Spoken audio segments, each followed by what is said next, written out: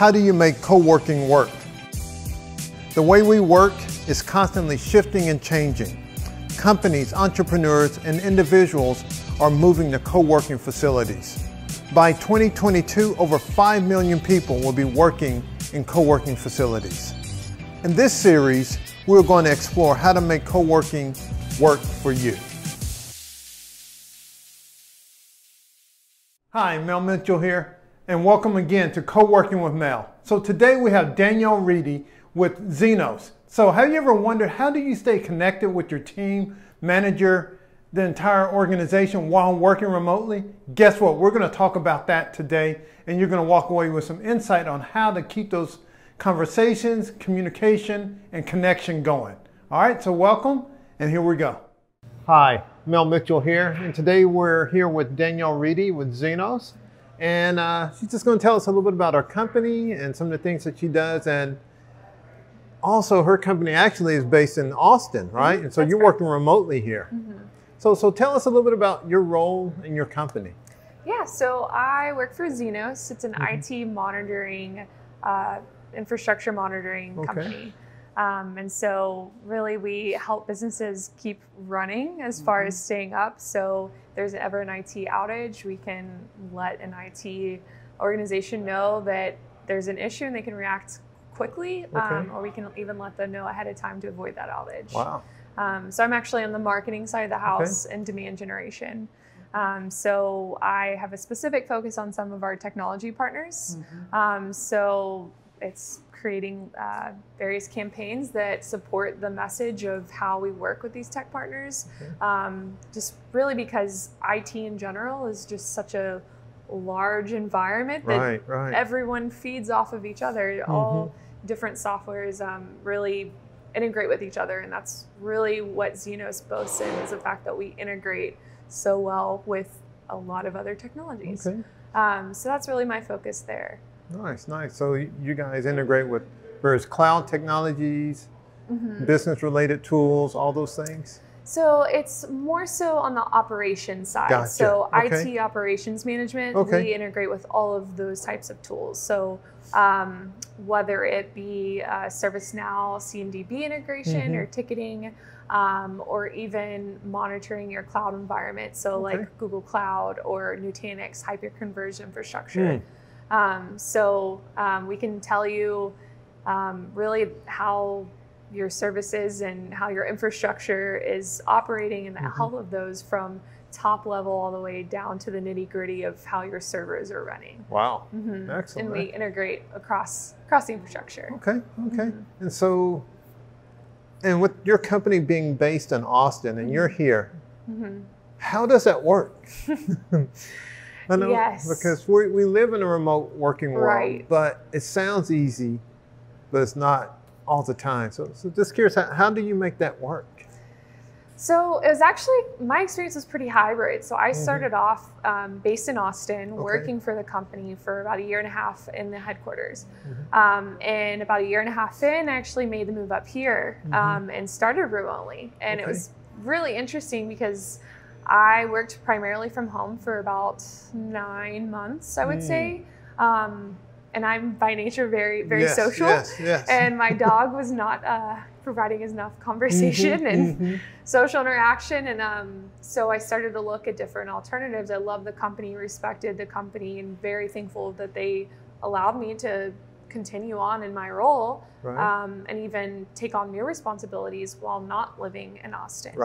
And so I joined a co-working space. And so I still actually go to Austin about once a month because to a degree, yes, remote is great, but you know, there is a component of getting that refresher of, oh, hey, I see you more than just on video. The face-to-face works. Yes. And so, you know, I think the fact that I worked in the office and grew relationships initially, I think really helped with my success, being able to continue on and even expand my role a little bit as far as on the remote side.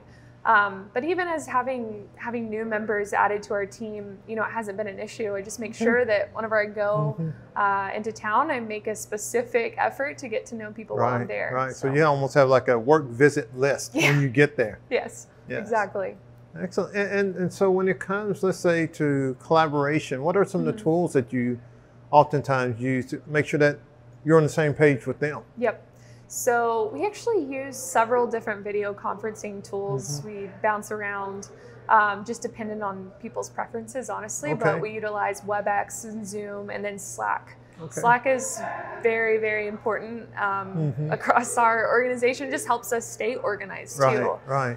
Just for those quick kind of one-off conversations, or I even work with people who are located in the UK, and I can get on a quick Slack call with them and not have to deal with interesting dial-ins and all of that, and it just makes it so much easier. And then also Google Cloud platform. True. That's definitely helpful as far as the applications. We use a ton of Google Sheets and Google Calendar and everything, so it definitely helps. Google. I know, Yes. I know. Living Google life, yes. And just curious, so how would you say your leadership skills have grown working remotely? And which ones would you say you have to focus on more so? So communication has definitely been a huge part of my growth, I would say, in the past year and a half that I've been remote. And so in regards to leadership is really looking at, okay, I only have so much time in front of these people. So if we have joint video calls, whatever I'm saying, I want to make sure that I'm bringing value to meetings, or I'm making sure that before we hop off the phone that we are very clear. Yes. And that's important in on-site meetings, but I feel that there's a little bit more of a intention to be a little bit more diligent about, hey, where are we on this? What are next steps? And, you know, when are we meeting next? And so just to help things keep going, but also for me to help hold me accountable as well. And also, I mean, just being able to speak clearly. I mean, there's some things that you type on Slack and you're not sure how that goes through because you don't understand all of the physical, you know, communication that gets communicated there. So I would say that's a huge focus of mine in relation there. So it sounds like part of it is one, being visual, even though you're remote. The other part is looking for ways to add value when you do meet, and being intentional about the core things that you do. Right. Okay. Yeah. Excellent. Very well said. and so one of the things that like when I first met you and I started working here about a couple months ago is that you know everybody, right? You're a networking queen, right? And so curious, so what are some of the things that you do to connect with the greater community in this co-working space? I mean, it's really just, I'm interested in what other people are doing. And I mean, you see the same faces, and I'm kind of curious by nature, and I'm curious what other people are working on. And like I said before, I'm a very social creature. And so if I'm working on something hard, it rejuvenates me to have conversations with the people around me, just to kind of get that little social outlet, and then I'll jump right back in. And I don't, it's just always been a natural interest of mine to just understand who people are and what they do. Okay. And so let's say there's other people that are going to join, right? They also work for a large corporation that's based somewhere else. What advice would you give them if they were to come and start working in a co-working space? So a big thing that I looked for whenever I was evaluating co-working spaces was the emphasis on community. Okay. And my advice would be to get involved in that community. Because as a remote worker, I think there's a pressure of, I'm not there, I need to be always on, and if I'm not at my desk, you know, I want my employer to know that I'm still providing value. But when you look at it, even when I go back into the office, there will be random conversation that comes up, or, oh, there's a chili contest or something like that. Like there's still community and culture being created. And I think as not only an employee, but as a human, we need those things. True. And to me, I mean, I don't know. I think it's just looking at this place. Okay, you're coming to an office, and although these people aren't on the same payroll as you, they're still your coworkers that you see every day. And so kind of tearing down those walls that you kind of put up in your head, and really just making the most out of where you're going 8+ or less hours of your day. Okay. And how would you say working in this type of space has helped your career or helped it grow? Oh yeah. So perspective is the biggest thing.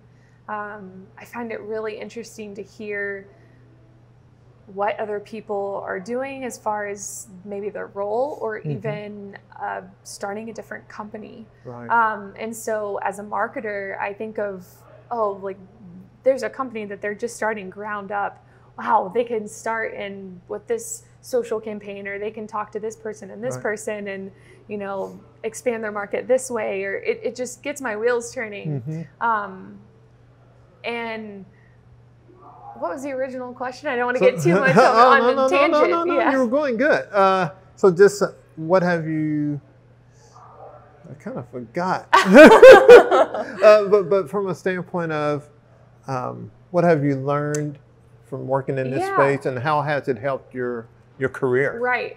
Okay. Yeah. So still making sure I'm on track. I didn't want to go too far. No. I'll steer you back. Thank you. So yeah. I mean, as far as just perspective, yes. So even taking people's energy, I think that's been a big thing. Is the Zenoss has a great culture, great energy there, but there's something to be said to see different size companies and work along those people and talk about what they're going through, and knowing it's kind of nice that, oh yeah, I can see we're on the trajectory of going that way, or hey, we as a company kind of went through something similar. And even just looking from an overall business strategy, I'm still fairly new in my career, but it just gives me what I've learned is just different perspective on different business strategies and growth, I guess you could say, trajectories, and what that looks like. And to see different people's roles that I may not interact with on a daily basis. For instance, like I'm in marketing, and I interact a lot with our sales and product marketing and product management, but I sit across from a cloud architect engineer every day almost here. And luckily that's still in my industry, but it's interesting to hear perspective from someone that is in a completely different department like that. Right. So you're still able to learn about multiple industries, how different types of roles, and also what's going on, just in the business world in itself. Okay. Exactly. Okay. Excellent. So I have one last question for you, and this is the question I kind of ask to everybody. So how can the viewers or the influencers that are watching this video, how can they help you grow? I would say questions like that. I mean, even just pondering on what am I doing every day? Where am I at in my life? And what areas can I improve on? And so challenging, your peers or your coworkers or your friends in ways that, hey, is there anything you want to get better at? Is there something you want to do? And just taking a step back and looking, we can't just move forward and do the same thing over and over again, or continue to do something the same way. I think it's great for people to step out of their comfort zone. All right. So I'm going to ask you a question based upon something I just heard you say. So what are some of the things that you want to get better at? That's great. Going back to communication, I mean, that for me, I think is very important. I'm still learning my voice as a business professional. Whenever, for instance, if there's something that we're sitting in a meeting and I don't necessarily agree with something, I'm still learning to kind of make those challenging statements, or to not rock the boat, but just interject with something that may be a little bit different from what the group thinks. And also, if it's time to push back, it's okay to push back. I'm very much so a yes person. I like to be challenged. I like to learn new things, and I've never done that before, but okay, let's do it. But I think there comes a point whenever you need to be able to push back. Yeah. And I think that's something Yeah. for me where I need to learn how to kind of use my voice in those types of things. Okay. Well, excellent. Well, thank you again for the time. Appreciate the conversation. Enjoyed it. Me too. Thank you. Thanks Also, for having me. Oh, thank you. and if anyone wanted to reach out to you, what's a way that they potentially could? Yeah, you can reach out to me on LinkedIn. Okay. I think name will be in Yes, the bio. I'll have it down Perfect. down below. Yep, and then also if you can definitely provide my email as well. Okay. Definitely reach out. I love networking and Yes, conversations like this. She knows everybody here. Okay. All right. Well, thank you again. Appreciate it. Thanks, guys. Hey, I hope you enjoyed the conversation I had today with Danielle, and connect with her on LinkedIn. And also, I want to encourage you to subscribe to this channel. All right. Thanks again for watching. Looking forward to seeing you on the next episode.